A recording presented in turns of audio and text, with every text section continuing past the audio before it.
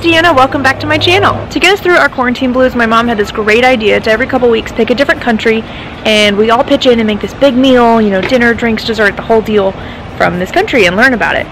And so that's what we did. Today is France Day. This is our first one. So here's my family. Hi. Dad is doing the virtual tour and the music. Yes.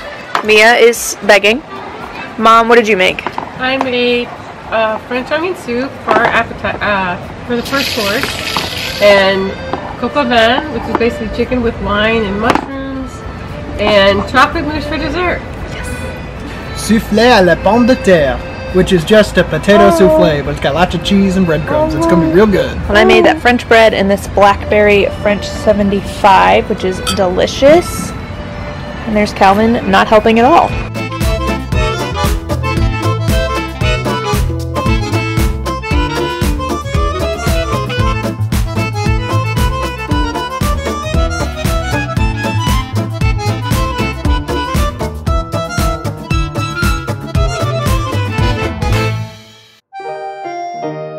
The first country we chose was France, and so we're all kind of pitching in to make different things from around France. And so right now I'm going to attempt to make it gluten-free French bread. Let's go. The first thing for this recipe that you need is 1 packet of dry active yeast, rice flour, tapioca flour, xanthan gum, which I'm just replacing with this all-encompassing gluten-free flour, salt, sugar, more sugar, butter, 3 egg whites, and white vinegar. So first, in a small mixing bowl, you are going to dissolve your 1/4 of a teaspoon of sugar in 1/4 of a cup of warm water. And just keep that nice and dissolved. Once that is dissolved in the water, you're going to stir in your yeast packet and then set it aside to let it do its thing.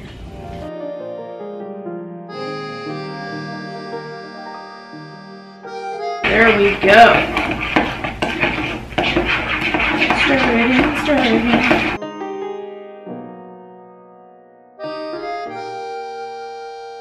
Alright, so now we're going to set this aside, and it says it should start foaming in 5 minutes. So now in a large mixing bowl, you're going to combine, if you use the original recipe, you're going to combine the rice flour, tapioca flour, and xanthan gum, salt, and sugar.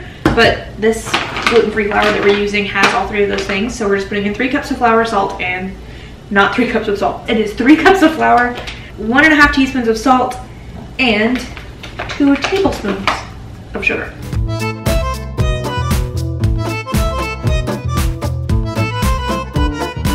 I've never been to France, but I'm looking forward to getting to go when we move over to Europe. Very excited for that. So I need you guys to send me all of your France recommendations, cities, places you've been, things to eat, things you recommend, things you don't recommend. So that was 3 cups of flour. Now we're gonna do 1½ teaspoons of salt. Let me double check this. I do that a lot.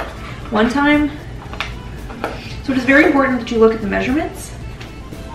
Obviously you guys know this, but 1 time I did not read carefully, and I was making my mom's spinach artichoke dip, and I put, instead of 1/4 of a teaspoon of paprika, I put in 1/4 of a cup of paprika. It was not good. And 2 tablespoons of sugar. So now you mix this all up. Now we're gonna mix it up.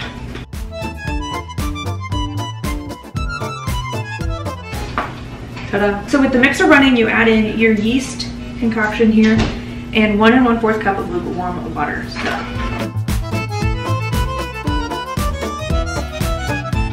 Now that it's thoroughly mixed, we're going to mix in 2 tablespoons of melted butter, 3 egg whites, and 1 teaspoon of white vinegar.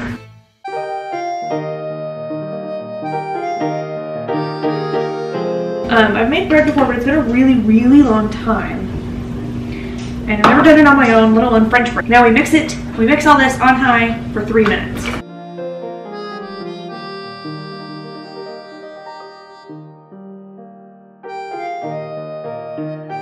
Now that we've mixed it, we're going to separate it out into 2 loaves on our greased pan. I don't have a French bread pan, so we're just gonna make it work. So we're gonna separate this out into 2 halves and then shape it. Here's our bread dough. I'm very excited about this, you guys.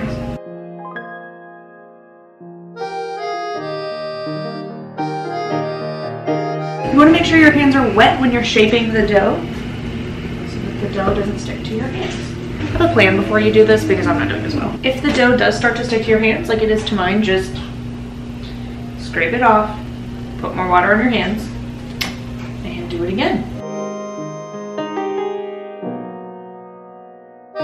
Once you've shaped them, you're gonna cut little slits in it.